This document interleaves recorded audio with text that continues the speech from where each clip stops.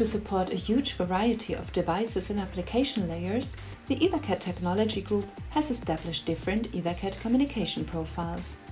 First, we have CoE, short for CAN Application Protocol over EtherCAT.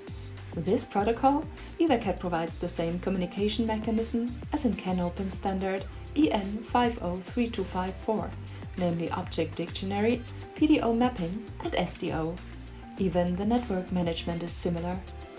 The second profile to mention is called SoE, short for Servo Drive Profile over EtherCAT, according to IEC 618.007.204. As you may know, Servo is a real-time communication interface, often used in motion control applications.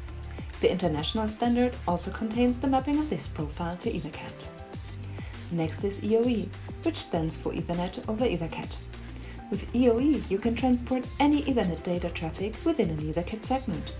For the connection of Ethernet devices, you can also use so-called switchboards.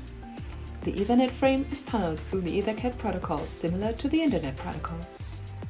Last but not least, we have FOE, File Access over EtherCAT. FOE is a simple protocol similar to TFTP, which enables file access in a device and a uniform firmware upload to devices across your network. I hope you enjoyed this video. If you want to learn more about EtherCAT, visit our website ethercat.org or send an email to info@ethercat.org.